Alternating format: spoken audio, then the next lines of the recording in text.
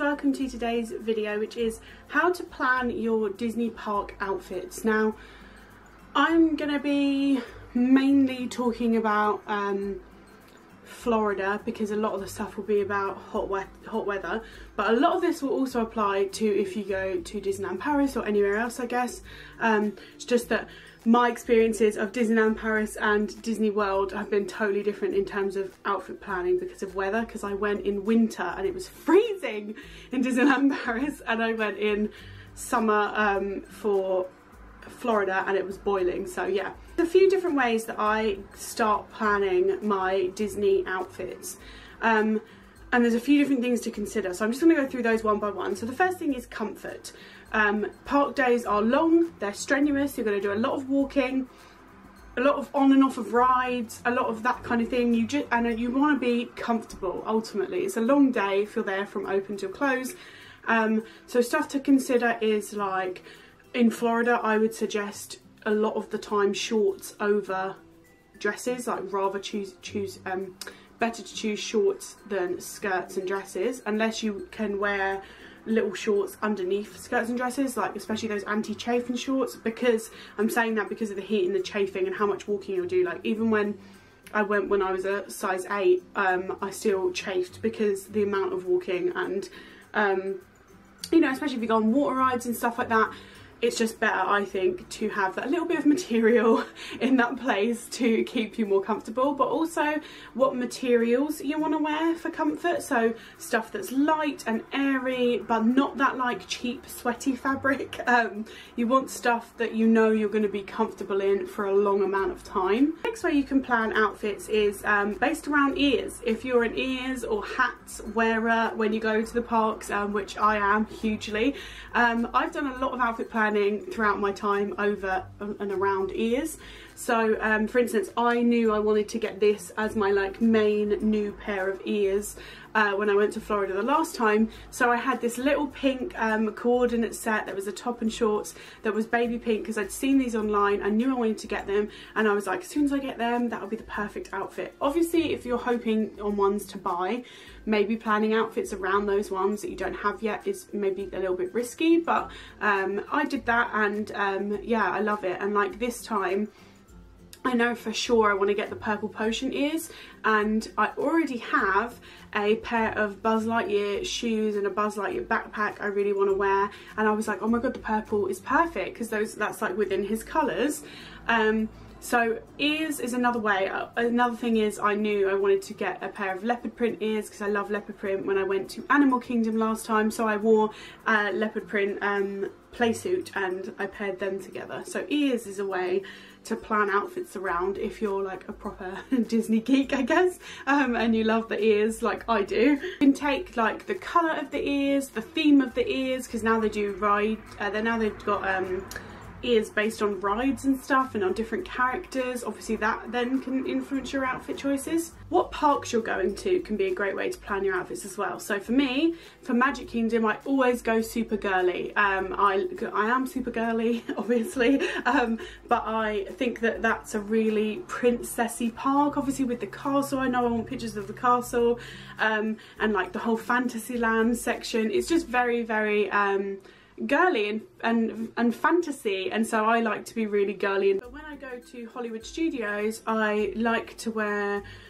really bright bold stuff, or black, like cooler stuff. Like I have a grey top that says Team Mickey in black, and I wore that with my classic black ears and black and white shorts. Just like the vibe of the park and the colours that are in the park and what rides. To plan your Disney outfits is around characters. Who's your favourite character? What are the colours of that character? Do you want to go full Disney bounding, where you kind of look like the character because you've like deliberately, if you don't know what Disney bounding is, it's like dressing up as the character without going in a full like Pooh Bear costume.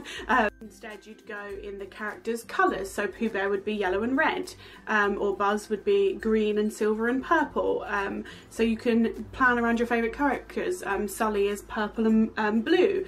So that's a great way to think of like cute ways to dress for Disney. Like, oh, I love this character, maybe I should think about what his colours are and what I have in my wardrobe that's those colours, and I could go sort of not as the character, but inspired by the character. Next, I would think about items that you can wear more than once. So I am just weird like this. When I go on a holiday, a play suit or a statement dress that I have, I probably wouldn't wear twice on the holiday. That's just me, and I know that's probably stupid, and obviously I'm not telling anyone to do that, but stuff like a pair of shorts or stuff that's like more plain, or like a skirt or something, I would wear more than once, and that's a great way to save room when you're packing.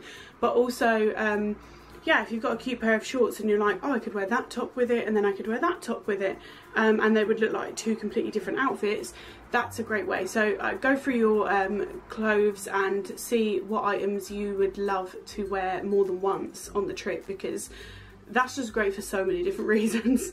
What I do is I go through and look what I already have that I definitely know I want to take. So for instance, I've got those light up Buzz Lightyear trainers that I, as soon as I got them, knew I was taking them to Florida with me. So that's what then made me go, oh my god, and the purple ears that I want, and then try and construct an outfit from there. I have a new, I'm looking at it now, Ursula handbag that's purple, so I'll wear that with those purple ears, and I'm going to construct an outfit around that.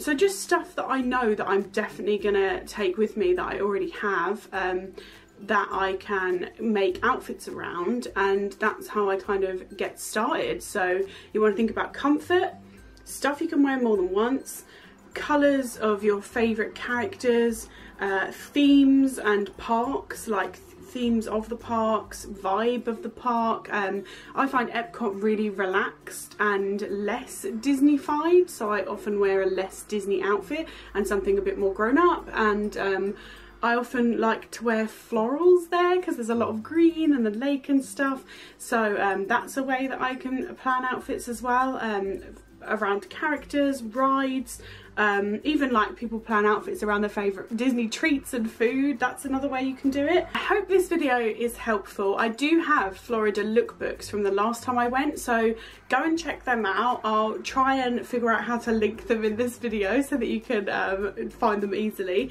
But yeah, I wore lots of different outfits, and you can see kind of the ways that I changed up. And thank you to the people that asked me. There was actually 2 different people that asked me to make this video and said, you know, I just feel stuck going, oh, I wear denim shorts and a t-shirt, and that's kind of, I'm kind of bored of it, what can I wear for the rest of the time?